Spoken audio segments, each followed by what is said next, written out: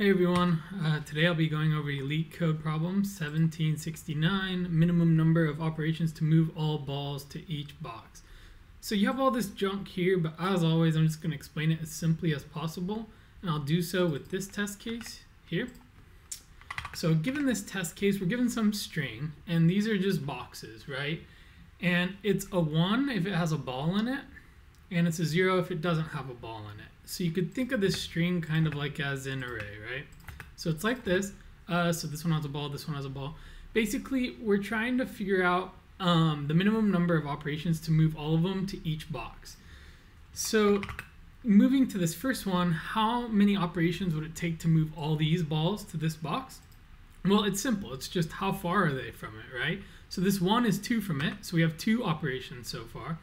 This 1 is 4 from it, so we have 6 operations so far. And then this 1 is 5 from it, so we add 5 and it's 11. And if you actually look here, this is in the example 2. This one is 11. If we followed this same logic, you'd get the rest of this. So I won't do that because it'll take a while. So you can actually do it exactly this way. It's kind of naive, but that would be an n squared solution, and we could do better than it. Now, you could just calculate the distance of every box to every box. That would be an n squared, and it does work, but it would just be too weird. You can actually do this in n time, which is what I'm going to be showing. So we can actually get crafty about this, right? We can go left to right and right to left in this array and calculate the accumulative distances from each ball to going to the end, basically. So we can do that because if we go left to right and right to left, if we add those at any given point, that'll be the total number of operations to get all balls from the left and all balls to the right, right? So that's exactly why we're doing it this way. So if you look, we're getting a result here. So let's set up our result, which is just a res, and it's going to be the same exact size as length. And we do it this way. Remember, boxes is a string. This throws a lot of people off, but we can just treat it as an array, right? We're going to have a few more things, which is a res. I'm going to have an ops, which is just total operations, and you'll see why. And also a count. Okay, so the first thing we want to do is go left to right. So what is the goal here? We're just trying to figure out the accumulative distance of getting all balls everywhere we see in the array from left to right. So we're going to go left to right in box's length and just a normal for loop, right? The first thing we want to do is at this point, we want to add however many operations we have. The reason why we do this each iteration of the loop is because we're going one more, right?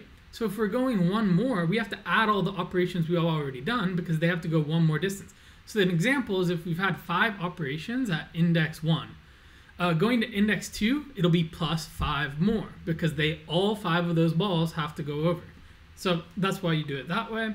The next thing you want to do is we're going to add to count, and this is just counting like the ones, the balls, the total balls. We're going to add to the count however many balls we have. And to just quickly figure out if this is a ball and treat it as a number, let's just go boxes.char at I, and let's just convert it to an int. So we'll go minus the 0 char. Because if it's 0, it'll be 0. If it's 1, it'll be 1, right? So we'll do that. And then the next thing we want to do is we just add count to the ops. Because however many balls we have at this point, we'll have to add it to operations for the next iteration. And it's just that simple. We can actually just go ahead and copy this down. And then make this right here, boxes.length. And then we're just going right to left, right? Sorry about that. So this time, right to left, same exact thing. Another thing we want to do is, since we're going right to left and it's a fresh iteration, we actually want to reset ops and count, right? So let's go ahead and do that. So ops will be 0 again, and count will be 0 again. And then lastly, let's return res. And we should be good. Let's go ahead and run this.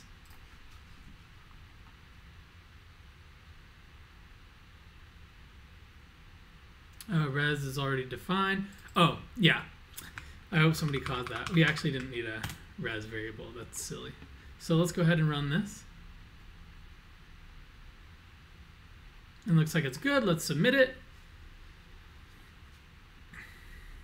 And looks like it's good, 76%. So let's talk about runtime. Remember, I talked about the bad solution and why it was going to be n squared.